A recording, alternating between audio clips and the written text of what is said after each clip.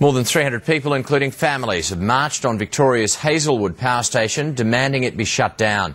At times, the protest turned rowdy as demonstrators tried to get past the huge police cordon.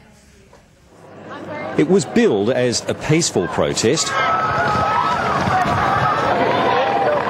and there were always going to be some who saw the massive police presence as a challenge. The march began quietly, with many families joining the call to close Hazelwood, which has been branded the most polluting power station in the industrialised world. We're concerned about the future, for our families, for the families to come. Switch on! The perimeter of the plant was ringed by scores of police. Even the ponds were patrolled.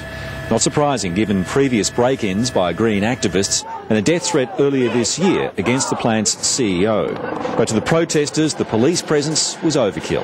The Brumby government's completely overreacted and really seems to be running its own agenda on law and order. Once the group settled outside the power station entrance, there were those who decided actions spoke louder than words. And through the afternoon, police lines were put to the test. Time and time again, the demonstrators keep pushing up against the fence. It's hard to tell if the purpose now is about the protest or simply about annoying police.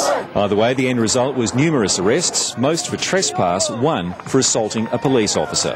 But they've vowed they'll be back here again. Take a stand against climate change. Anyone can do it. Do stay with us on Sky National News. Still to come, all today's sport with Roz.